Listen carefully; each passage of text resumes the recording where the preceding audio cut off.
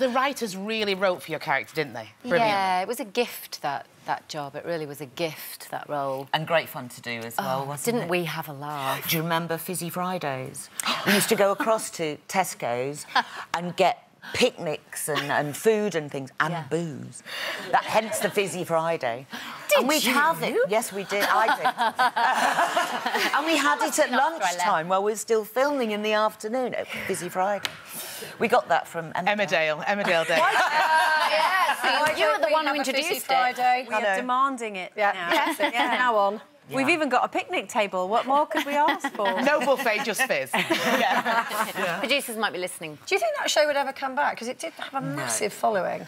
Everyone asks that, though, don't they? Well, see, look, bring it back. Yeah. Well, Shed Productions disbanded, didn't they? So I don't know if they get somebody owns the rights. Yeah. Somebody owns the rights. Would you both do it if you were given the chance? I would. Yeah. I probably would, actually. Yeah. Because it was such good fun. Yeah, it really was. And you think it would be a nightmare with 30, 40 women all trapped in the same area for 8 months of the year, but actually we did make it fun because it was so depressing a place to work in, wasn't it? But then after the series, they made a musical, didn't they? Bad Girls the Musical. Yeah, they did. I think that was when I was doing Corrie.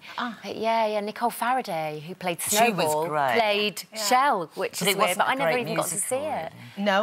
Did you get to see it? Yeah. Oh, not so good. I was sat next to Stephanie Beacham and she goes, oh, God, I've got to get out of here. It's because you weren't in it. There you go.